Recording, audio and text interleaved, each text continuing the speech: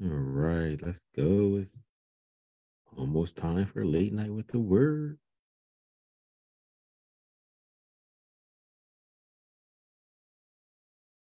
Almost time for late. Good evening, everyone.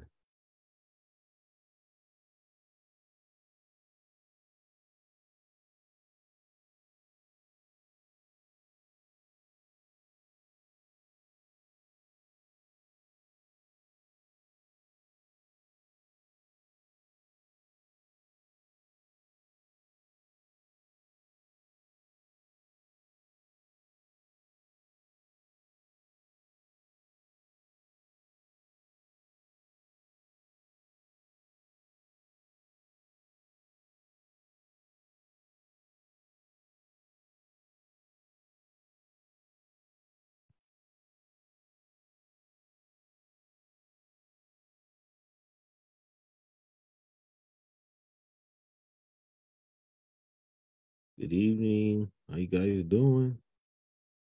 Thanks for getting on. Please like and share. We are live on Facebook and live on YouTube. Welcome, welcome. So happy to have you back, guys. Appreciate you.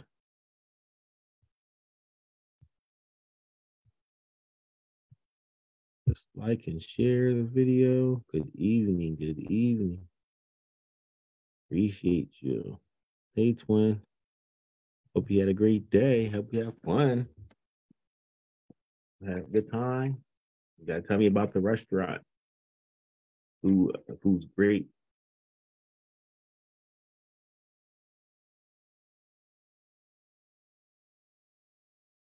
We're almost ready to read God's word. We got one scripture. We're in Luke today. We're reading God's word for our life. Ready to get started. Please like and share. Give some people some time to get on before we start at 10:30.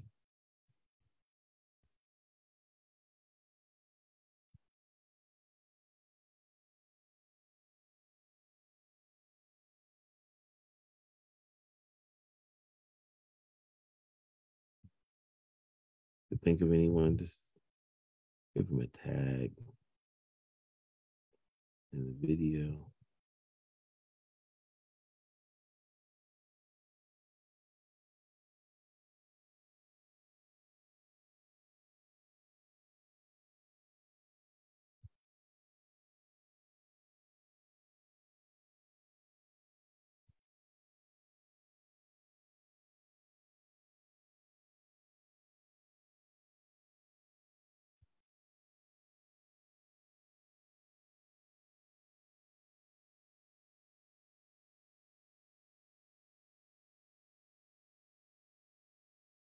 Hope everyone had a good day today and is blessed. If you're on here and you're listening to this and you're on with us and you're going to read God's word with us, you're blessed because God has kept you all the way up until this day, to this time. We are thankful, and I'm thankful for you. I'm thankful that you're here. Thankful that you met me here. Thankful that I'm able to speak with you and talk with you.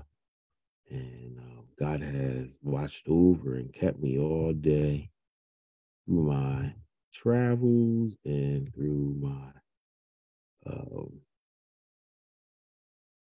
who was me great, great. What's going on, sis? Thanks for getting on. Mr. Kiwana. Food was amazing. Yeah, I know.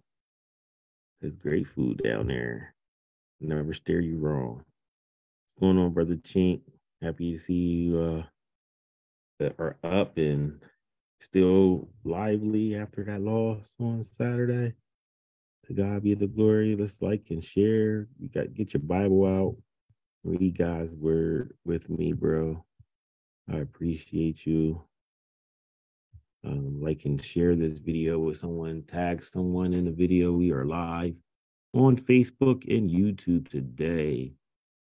It is Monday, January the 23rd, and God is good.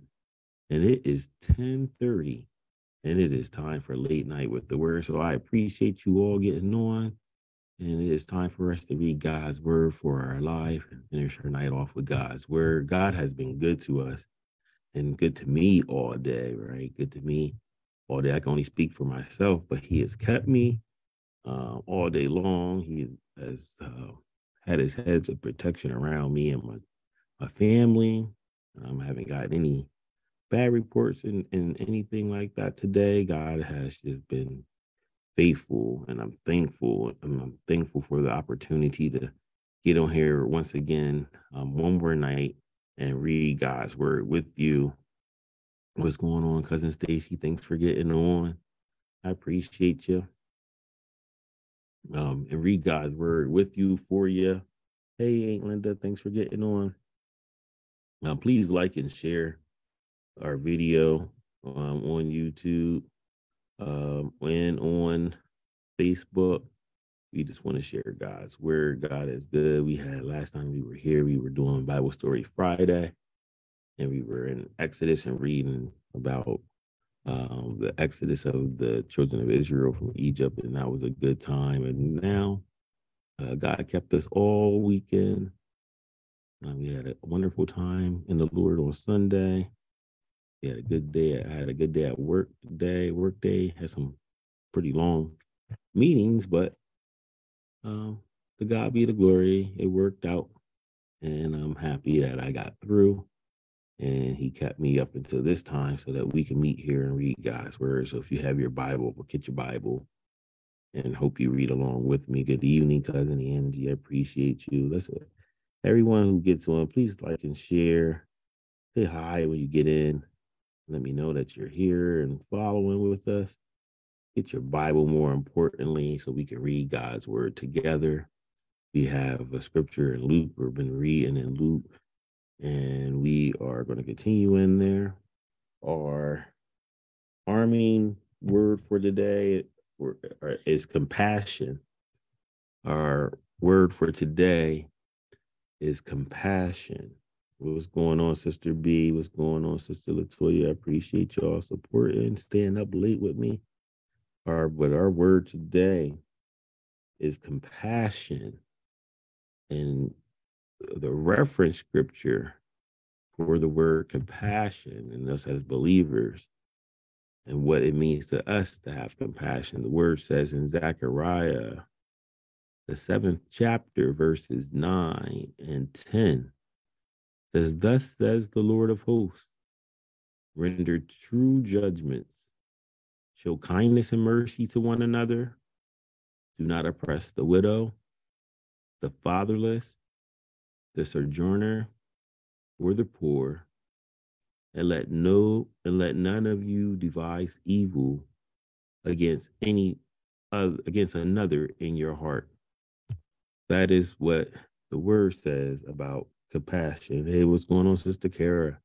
Appreciate you getting on. Zechariah, the 7th chapter, verse 9 through 10. We must be and render true judgment. Amen. Show kindness and mercy to one another. Those who have lost a widow, a woman who's lost her husband, who's out on her own, the fatherless, the sojourner, which means those immigrants, those who seek a better land from another country, the foreigners, the poor. We are not supposed to devise evil against another in our heart. These are the things that we must do in order to show compassion. So if you need a reference scripture in regards to why you should show compassion as a believer and what compassion means as a believer, you can use Zechariah, the 7th chapter, as a reference. In verse 9, God's word is true and it's good for your life. You are now stronger because you know more about what God has for you in regards to compassion. And if you exercise that in your life, God will be pleased with you. Amen. We must do what God has commanded us to do, and that's show compassion for one another. Amen. And love one another. So let's open with prayer, and then we're going to read our scripture for today, which is Luke, the 4th chapter. I hope you have your Bible. get your Bible out, read along with us. I appreciate everyone getting on, like and share.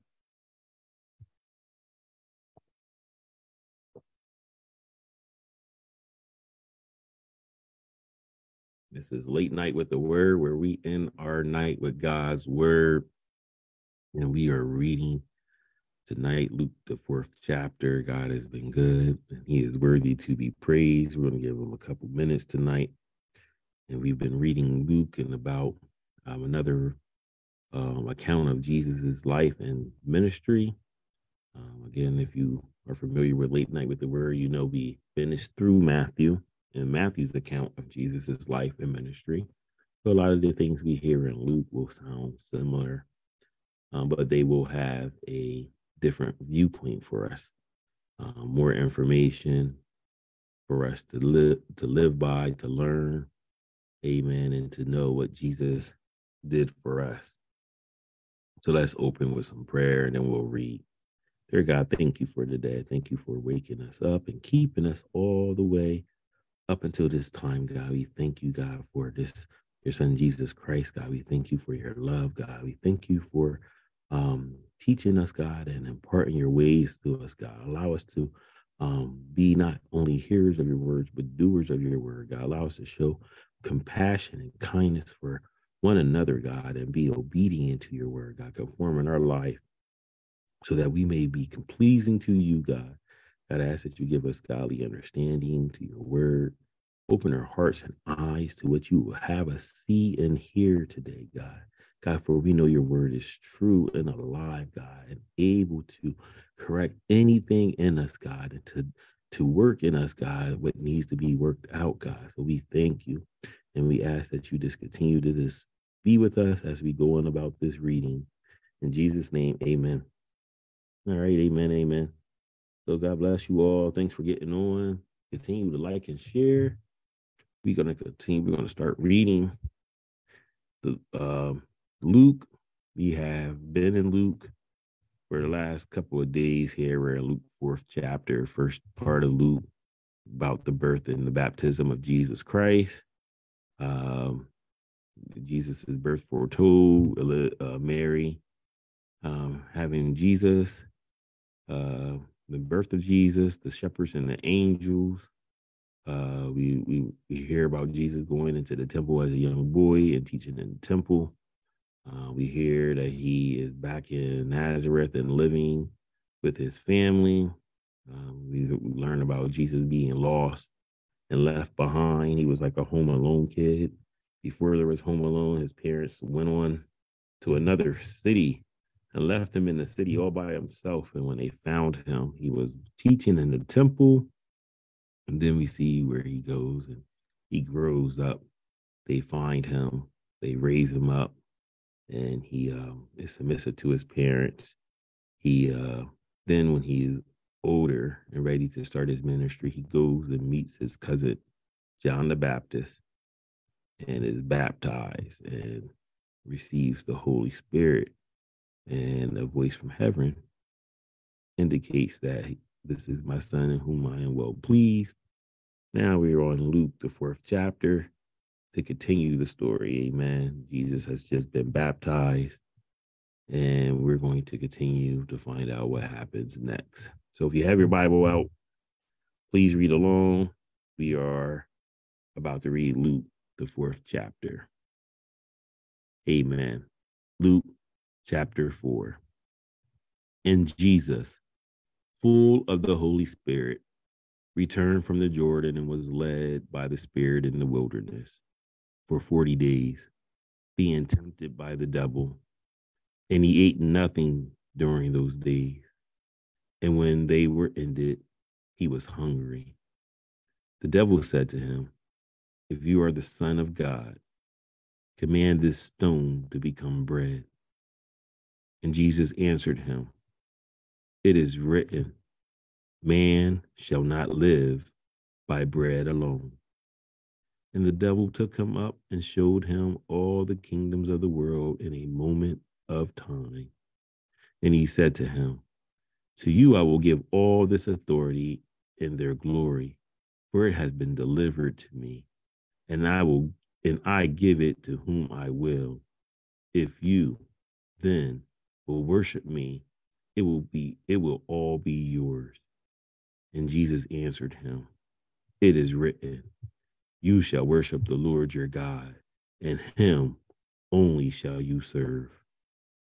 And he took him to Jerusalem and set him on the pinnacle of the temple and said to him, if you are the Son of God, throw yourself down from here, for it is written, he will command his angels concerning you to guard you, and on their hands they will bear you up, lest you strike your foot against a stone. And Jesus answered him, it is said, you shall not put the Lord your God to the test. And when the devil had ended every temptation, he departed from him until an opportune time. And Jesus returned in the power of the Spirit to Galilee, and a report about him went out through all the surrounding country. He taught in their synagogues, being glorified by all. And he came to Nazareth, where he had been brought up. And as was his custom, he went to the synagogue on the Sabbath day, and he stood up to read. And the scroll of the prophet Isaiah was given to him. He unrolled the scroll and found the place where it was written, the Spirit of the Lord is upon me, because he has anointed me to proclaim good news to the poor. He has sent me to proclaim liberty to the captives and recovering of sight to the blind, to set the liberty those who are oppressed, to proclaim the year of our Lord's favor. Then he rolled up the scroll and gave it back to the attendant and sat down. And the eyes of all in the synagogue were fixed on him. And he began to say to them, today the scripture has been fulfilled in your hearing. And all spoke well of him and marveled at the gracious words that were coming from his mouth. And they said, is this not Joseph's son? And he said to them, doubtless you will quote to me this proverb, physician, heal yourself. What we have heard you did in Capernaum, do here in your hometown as well. And he said, truly, I say to you, no prophet is acceptable in his hometown. But in truth, I tell you, there were many widows in Israel in the day of Elijah, when the heavens were shut up 3 years and 6 months, and a great famine came over all the land. And Elijah was sent to none of them but to Zechariah in the land of Sidon, to a woman who was a widow.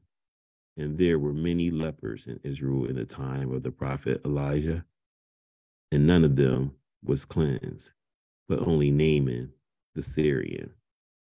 When he heard these things, all in the synagogue were filled with wrath.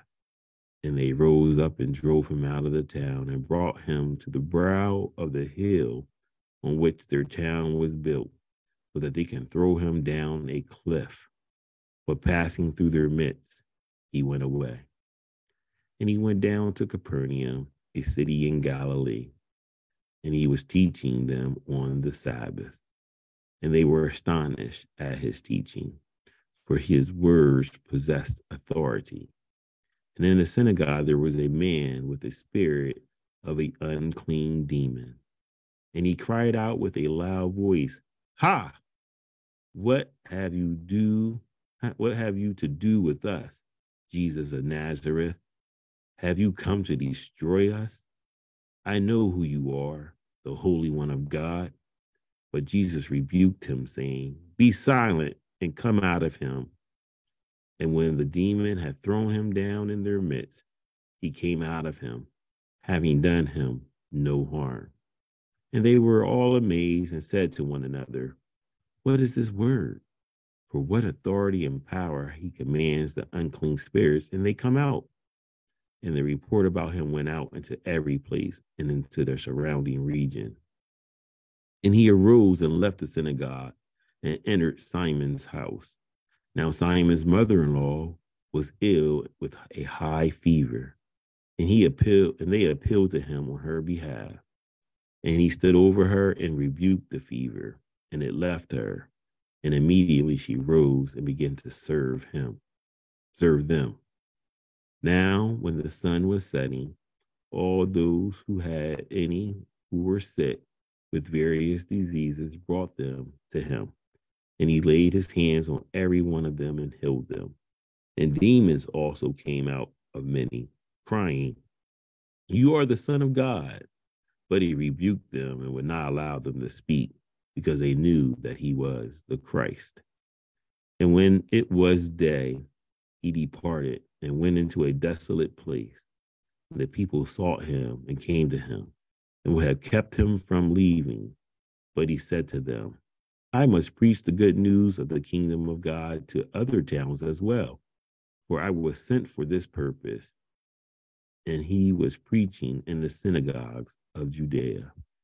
May the Lord add a blessing to the reading and hearing of God's word. We just read Luke, the 4th chapter, amen. And in the life of Jesus Christ, we see after he was baptized, he was led out in the wilderness for 40 days and being tempted by the devil for 40 days. The devil tempted him all these ways, but Jesus stood on the word of God. And we see that even the devil knew the word and tried to use God, or he tried to use the word to get Jesus to be disobedient and to throw himself off the pinnacle or the top of the temple.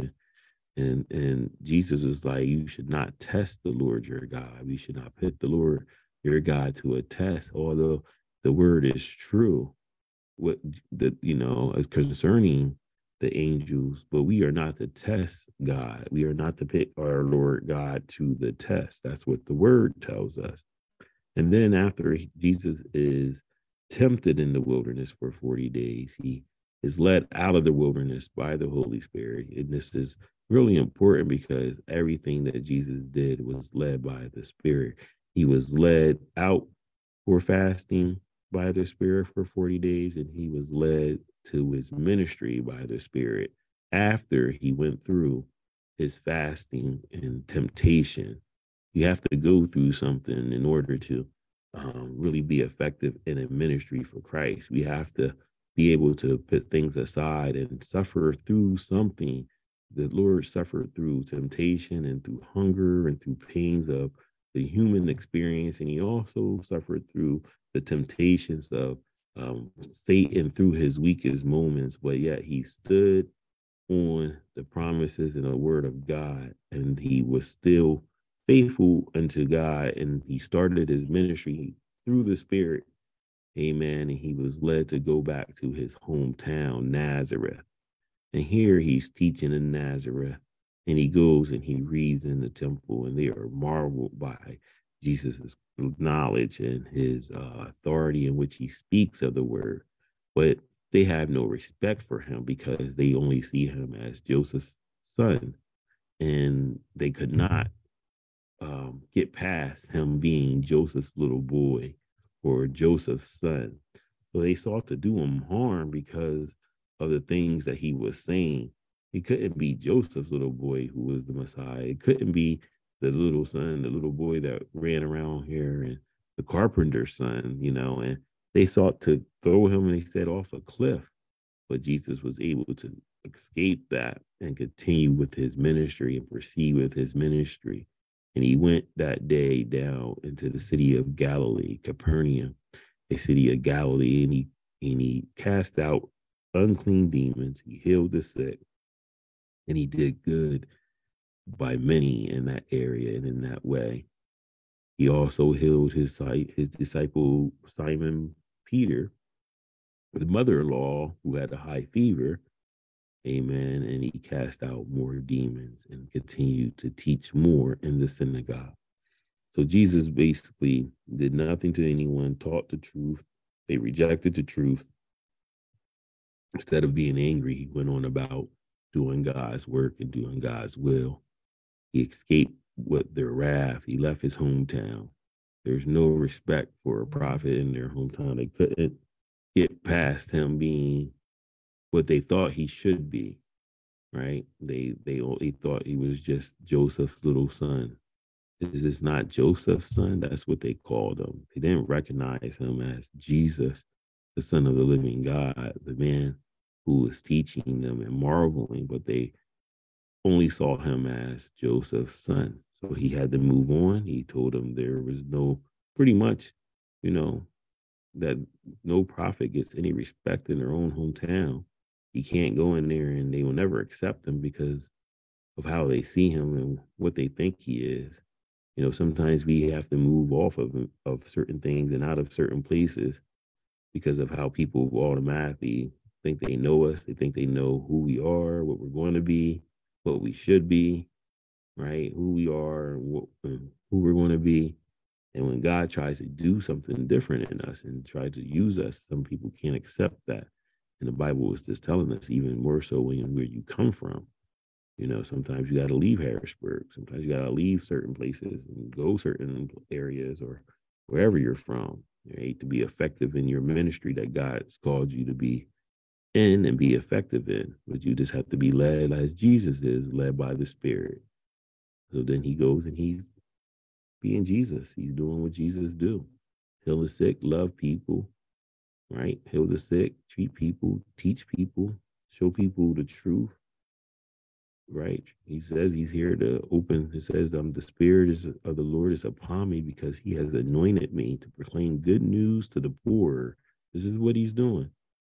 He has sent me to proclaim liberties to the captive and recovery of sight to the blind, the physical blind and the spiritually blind, and to set liberty to those who are oppressed. You're oppressed in your sin, there is liberty in Jesus Christ. You don't have to be slaves to sin anymore. You could be free in Jesus. Amen. You just have to accept his teaching, his word, conform your life through the Holy Spirit, be led by the Spirit, and allow God to use you because your life is no longer your own, but it is hidden and secured in Christ. So that was Luke, the 4th chapter. I thank God for that. It was a good chapter, good scripture, some good information and good reading for our life. I thank God for you all. I appreciate you getting on. I appreciate you and your support. I hope you were able to listen and to read God's word tonight for your life. I hope your life is blessed. Lord's will, we will read again tomorrow. A scripture that God has given us, which will be Luke, the 5th chapter. If God sees fit, or if he has something different, we will read whatever he gives us to read. But I know that he sees us to this point again tomorrow. He will meet us here. He is faithful. He loves you. I love you. Good night. I thank God for you. And I appreciate your support. I appreciate you reading God's word with me tonight. And Lord's will, I will see you tomorrow. All right. God bless and good night. Peace.